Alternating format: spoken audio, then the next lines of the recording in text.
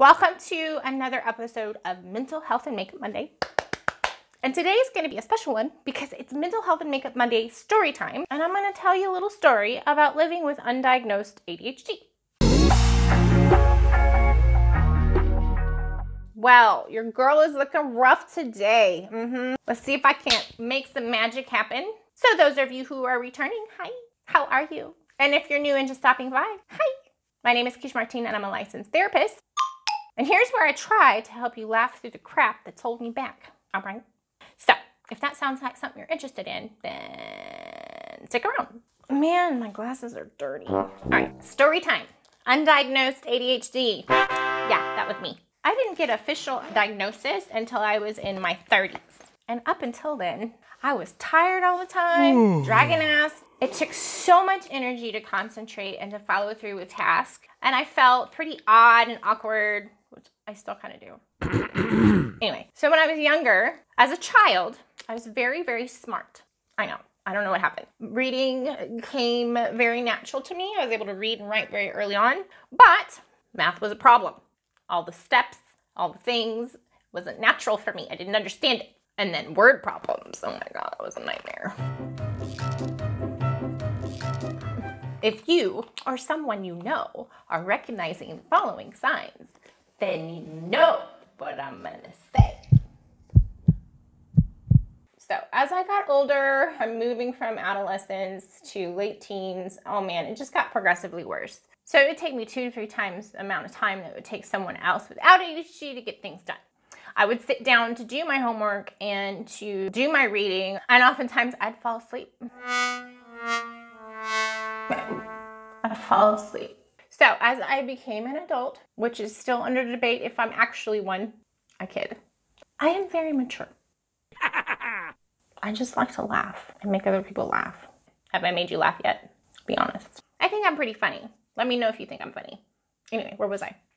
Yes, adulthood. It was expected of me to go to college, which I did. Thanks, Mom. I hope I made you proud. But when I got to college, I was very, very confused. Everything interested me and nothing interested me at the same time.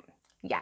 So I changed my major several times, but landed on teaching. So when I was a teacher, I taught first grade. It was exhausting. It was so tiring already to like someone that doesn't have ADHD. And then you add that on top of it, and I came home destroyed. Which brings me to my next point. I know I actually have a point. This is weird. So when you have ADHD and you're undiagnosed, typically, you do demonstrate a lot of exhaustion. Kind of like you're in a meditative state, I believe, while you're awake, which makes it very difficult to concentrate. And so it requires a lot more energy to focus and to stay awake, which is sometimes why people are fidgety and all the things. But I managed for about 4 years until I was just not managing well anymore. My mirror is over here in case you're wondering why I'm not looking at the camera. Sorry, not a makeup artist. Okay. Where was I? Oh, I went back to school and get my master's in counseling, and that took me a minute. I believe it was my 2nd year in my program that I was diagnosed. So if you're undiagnosed, oftentimes you can struggle with severe anxiety and depression. And a lot of the reasons why that could be true is because you don't fit. You're constantly comparing yourself to others. People are comparing you to others. They're like, what's wrong with you? Why are you lazy? Snap out of it. If you just applied yourself, you're smarter than this. All the things. All right, not cool. So for a long time, I just thought I had anxiety and depression, which was true to a degree, but there was a reason. Aside from personal things. Maybe I'll tell you that story in another Mental Health Makeup Monday. But for now, I'm just going to focus, I think, on what it was like being undiagnosed. Although it wasn't until my master's program that I was officially diagnosed, one of my colleagues when I was teaching, and she gave me a book to read, and this is not a joke, but it was called Driven to Distraction, and I never finished. But from what I did read, I was like, yeah, I could kind of see it, but I wasn't sold. I was just convinced that it was just anxiety. Okay, so when I finally received the right diagnosis, things got better, things improved, day to day, all the things. My relationships also improved. They sure did. Well, I mean, for the most part, aside from some other things. But, you know, now's not the time. I'll get to that maybe in another one if you're curious. man, the whole world opened for me. It was just like, ah, this is what was wrong. Yeah, in my mind, it was that dramatic. I'm not real sure how I'm feeling about this eye makeup. I always do this. I always want to do green, and then I'm doing it, and like halfway through, I'm like, oh my God, what am I doing? All right, let me tell you about the hyperfocus. Hyperfocus is very much a thing in ADHD, all right? A lot of people think it's like, oh, look, squirrel, which is definitely the case in a lot of the situations.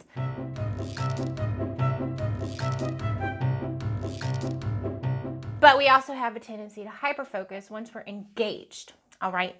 I can tell you from my experience that is definitely the case. You know, I feel like I have to get things done when I start it because I'm afraid that if I don't finish it, it won't get finished. Something I've noticed in myself and other people is that we're typically pretty passionate about a thing. And sometimes it can jump around between things, or we'll hyper-focus on one thing for a while and then it'll shift to something else and we'll do the same there. And then sometimes nothing gets done as a result. And then what can happen is that you beat yourself up and you're like, oh, here I go again, not finishing another thing. What's wrong with me? All the things, all right? So if that sounds like something's going on with you, you know what I'm gonna say.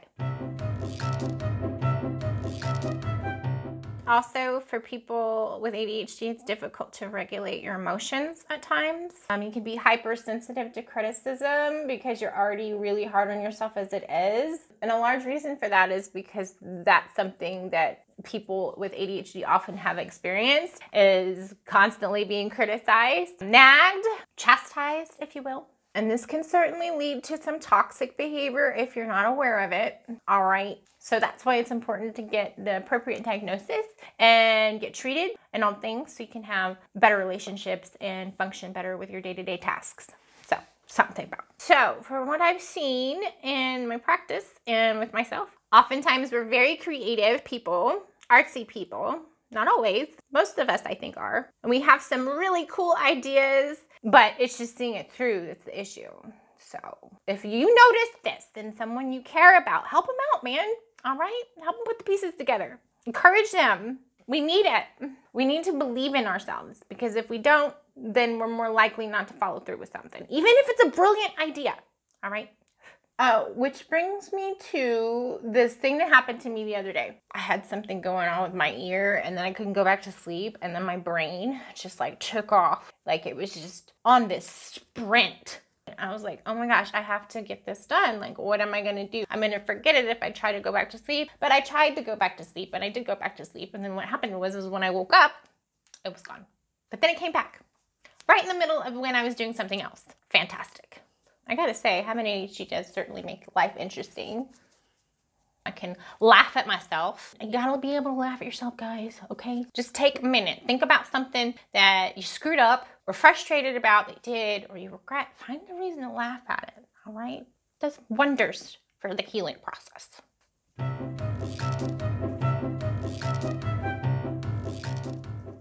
Oh, here's something that might help explain some of my videos. I don't usually script them. I might bullet point them just so I remember to cover certain topics, but it's a problem when I'm editing. And so if you notice a lot of, movement and cutting, it's because I have to cut out the parts where I'm like pausing for a lengthy time because I forgot what I was gonna say. The reason why I do this though is also because when I script it, I lose track and I lose focus and I put too much pressure on myself to get everything in, and then it doesn't get done. So I do hope that you enjoy this content, and if you do, then let me know down below. Oh yeah, over explaining is also a thing, in case you didn't catch that. I think sometimes people have this idea in their head when they go to a therapist that they have it all together and they have life all figured out, but we still have our struggles, okay? We're still human, we make mistakes, and we're not at all by any means perfect. Which is why I always say that your therapist needs to see a therapist, okay? Speaking of therapy, have you gone? Are you going? Do you want to go? Have you gone and you hated it? If so, let me know, okay? I want to hear from you. Gotta talk to each other. Also, join us on Discord. Also, something you should know, people with ADHD can often thrive in the right environments. if they have the right interventions and the treatment and all the things. I don't know if I moved this when the doorbell rang, but whatever. Also, I'm kind of glad that I was undiagnosed because it prompted me to really finish school. It also helped me find motivation to become self-employed, run my own business, because I was not about to try to be under someone else's rules because I had a hard time, like, you know, with all the things. And so being self-employed has been amazing. Love it. Love it. I love my job. I love my clients. I love helping people. And I love that I can have my own schedule and do my own thing and have time to do other projects that mean a lot to me, and trying to find unique ways to help people out there that struggle with mental illness, relationship problems, all the things which I otherwise wouldn't be able to do if I was working a 9-to-5, which would be awful. I'm so sorry if you are one of those people and you're miserable, but you can do it too. All right, you can get out. And if you need some help with that, you know what I'm gonna say. Before I finish up, I want to give a shout out to everybody on the Discord server. So glad to have you on board. So glad to see you guys being able to support one another. And it's just pretty awesome to be growing this community with you. So thanks for being a part of it. You guys kick ass. Are there any makeup artists out there that want to like give me a lesson or like come to Spain and do my makeup or just like tutor me? I watch all of those videos. I still feel like I don't know what I'm doing. But I'm having fun. Are you having fun? I hope you're having fun. Somebody's at the door. I gotta go. I'll be right back. By the time I get back, I'm gonna have it all done because I'm gonna have to, you know, all the things right then. Cool. Don't go anywhere. Stay put, stay put. 12 hours later. All right, so I'm freshening up my makeup now because I had an unexpected interruption. Well, actually, I knew it was happening, but I forgot it was happening. So it took me a while to get back to finishing this part of the video. So, sorry, but this is kind of a finished face. Right then, I manage. What's going on with this light? Why is it changing? What is happening? What is happening? I need a crew. Who wants to be my crew? Come to Spain. I'll pay you in paella. Anyway, if you enjoyed this video and you liked it, then make sure that you comment down below, share your thoughts, and make sure you subscribe and all the things. And until next time, be well, be strong, and be love.